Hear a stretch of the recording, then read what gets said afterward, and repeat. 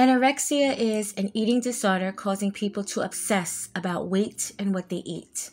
Anorexia is categorized by a distorted body image with an unwanted fear of being overweight, according to the source. However, if you are currently battling this disease or you have conquered it, I do understand it is much more. Rachel and Claire Wallmeyer.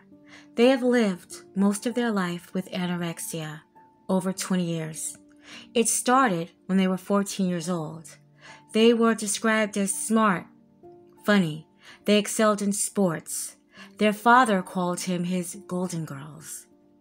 They had their whole life ahead of them. Their future was so promising. Their mother found a diary, reading that the girls, they read about anorexia, and they just stopped eating. Rachel and Claire said they were finally noticed at school. Their classmates said, quote, "You've lost weight," end quote. They didn't elaborate if it was in a good way or a bad way by the students, but they said it. They were being noticed, and that's all that mattered. At 14, the twin teenagers had plummeted down to 62 pounds. Their parents have sought help for them. They have seen over 40 specialists, doctors, inpatient hospitalization. It seems that when one twin was doing better, the other would bring them back down to square one. It was like a never-ending cycle. Hopeless tragedy. Their mother feared that she would walk into their daughter's bedrooms and they'd be dead. They ran almost every morning to lose weight. They have been running for years now, eating next to nothing and scarfing down 20 laxatives per day. Now, the 34-year-old twins, Claire, she weighs 58 pounds with a bone density of a 72-year-old woman. Rachel is 10 pounds thinner than her sister at 48 pounds with a bone density of a 100-year-old woman. Liver failure, kidney failure, stress fractures. They have never menstruated, aches and pains. It hurts for them to even get out of bed. Their life has been so depressing. They have attempted to end it numerous times. They say that they live for each other, and now they are ready to die for each other. They have made a pact to get down to 40 pounds in hopes that they will die. Besides their health problems, they have one friend, another young woman named Rachel. They have never been in love, never finished school, or even held a job, only dealing with this disorder their entire life. People knew who they were. They had been on countless talk shows besides the people in Melbourne. They knew who they were. Some didn't have nice things to say about the twins. They called them drug addicts. And a lot of people would say that they were going to go away for a very long time. And that wasn't far from the truth. If things could get worse, the twins turned out to be addicted to amphetamines. They said it helped them with their pain, and it also helped them to lose more weight. They would steal to get the money in order to be able to buy the drugs. And they were possibly looking at some jail time. The twins were more desperate than ever to get help, but yet they still seemed more hopeless than ever. Their mother, she said she couldn't imagine losing one daughter, let alone two, as she cried. She hates when people tell her that her daughters are going to die. What was left to do? The twins say that they have regret everything that has happened. A well-known doctor, Ira Sachter, He treated them for over a year. As Tracy Gold, an actress in the 80s and 90s who suffered from an anorexia herself, she was rooting for them.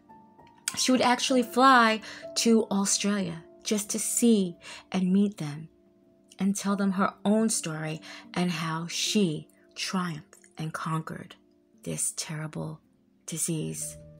It was hopeful. Things were looking up. You could only hope for the best and yet prepare for the worst. They were trying. Or were they?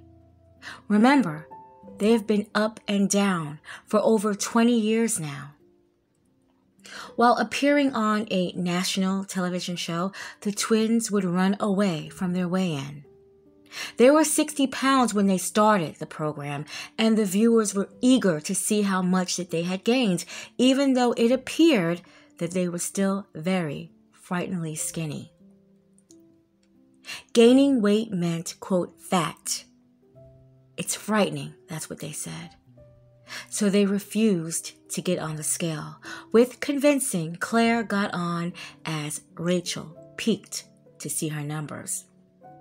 Rachel and Claire both had gained 10 pounds within 1 year under this doctor's care.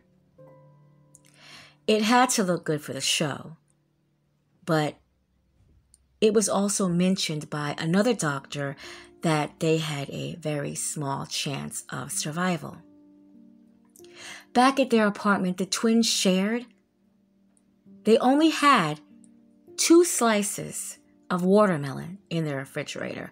A year prior, when that doctor looked in that refrigerator, they had 1 piece of a pineapple slice, so it really seemed like nothing changed. So the cameras were gone, and the twins would continue living their lives, marathon running, staying together every day and every night, and they had it in their minds that they were all that they had, and they only knew what the other one was feeling because they were going through this together. As caring as they were towards one another, they had a volatile relationship. In 2010, Rachel was charged with trying to kill Claire. When the Geelong police arrived, her hands were wrapped around Claire's throat as she throttled her and threatened to kill her. She was granted bail, and the charges would be later dropped. It was even talk about locking both the sisters up and maybe forcing them to eat. But that was a thought that we know would have ended in maybe a worse tragedy than what would originally happen. In August of 2012, firefighters had rushed to Grovedale at 9:40 p.m. after a neighbor reported smelling smoke. As a fire had entered the building, the twins were laying next to each other on the living room floor. One twin was dead at the scene, and the other twin died on the way to the hospital. At 42 years old, Rachel and Claire were gone. They didn't note that the fire was suspicious or that it was on purpose, apart from their pact. There are many theories of why this happened, and their parents and their older brother are devastated at the loss of Rachel and Claire. Claire had once said, quote, "If you take away anorexia, I am nothing. I don't even know who I am." End quote.